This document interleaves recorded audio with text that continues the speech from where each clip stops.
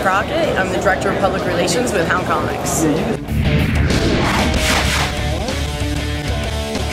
Well, I met Brim at a Big Apple convention up in New York about 3 years ago. I'm an agent for booking people to sign autographs, and we met, and he had this great project of this comic book, Brim's the Borderhound, so I told him to get it together and we'd start going to some shows, and that's what he did. So now we've got a huge Hound Comics team.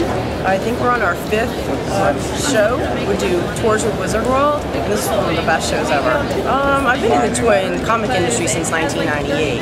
I was a toy vendor. I used to ship toys all over the world. My passion is action figures, superhero stuff, TV memorabilia, Addams Family, Monsters, Brady Bunch, all kinds of stuff like that. So that just migrated into other things and other aspects of pop culture conventions. Tell me about what you're most excited for the future of Hound. Wow, it's grown in leaps and bounds in the last 6 months even. We're up to issue 5 in Barnes & Noble or on Amazon.com.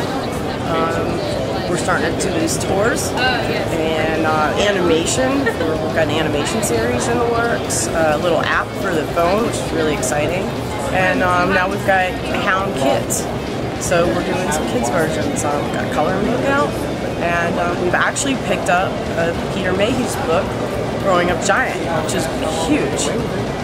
I'm Kimberly Crockett with Hound Comics. I'm the Director of Public Relations, and we're here at Wizard World Chicago having an awesome time.